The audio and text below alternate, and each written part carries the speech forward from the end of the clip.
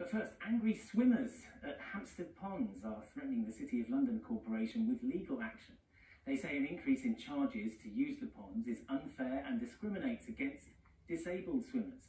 The corporation says it has to charge because voluntary contributions weren't enough to pay for the upkeep of the ponds. Katie Barnfield explains. For hundreds of years, they've been a practice in central London.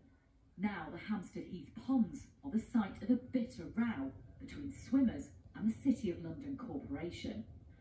A group from the Ladies Pond are now threatening to take them to court over charges they say are discriminatory and unfair. When I lost my sight 5 years ago, I started swimming through the winter, and it's total sanctuary. It's the only place I feel safe.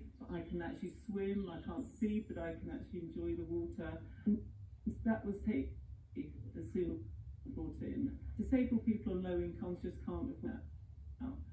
Swimming at Hampstead Ponds used to be free, but payment is now compulsory, costing over £4 for an adult swim and just under £2.50 for a concession ticket.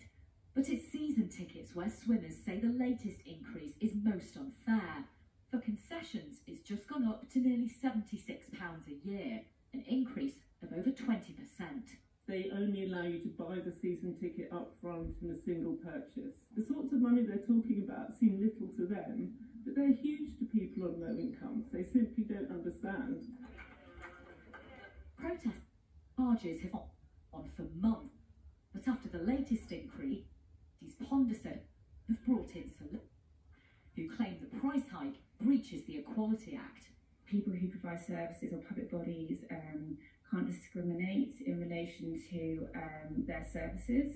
So the fact that the City of London has introduced new charges which disproportionately affect disabled people is in contravention of the Equality Act. The City of London Corporation told us they deny any suggestion that bringing in charging for the ponds is discriminatory or unlawful.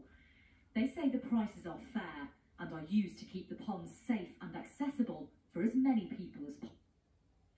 The Ladies Pond Association are now planning a judicial review to try and force them to consider. Katie Barnfield, ITV News.